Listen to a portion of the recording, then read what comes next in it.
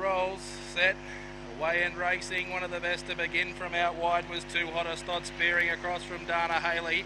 There's Midnight Ivy probing up into third. In behind them, Geordie's Gift, then Ritzaroni, second last Blake Patrick, and Geordie's Gift was on the outside of it, on the apex of the corner. Too Hot a Stot putting them down kindly. Here's Midnight Ivy coming down the outside. This one's got a kick though. Too Hot a Stot beat Midnight Ivy, Dana Haley, Geordie's Gift, Ritzaroni, a fair break off then to Boom Time, and Blake Patrick was the last one home. Too Hot a Stot, $12.50 and $4 for Greg Ford.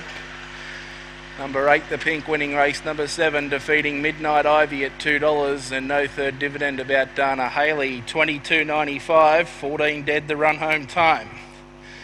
8, the Pink, Too Hot a Stot, a Black Dog, Addis Boy, Topsy Turvy for Greg Ford, defeating 7, the Black, Midnight Ivy for Glen Gin at Coodell, and 2, the Black and White, Dana Haley for Rodney McDonald at Cowra in third spot. Officially fourth going to dog number 6, Geordie's Gift.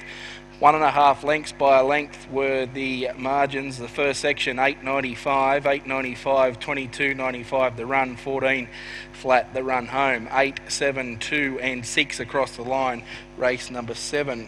He speared out from that outside box. Too Hot a Stot for Greg Ford, and returning 14.70, it speared to the top and has raced away to be far too strong for them in race number 7.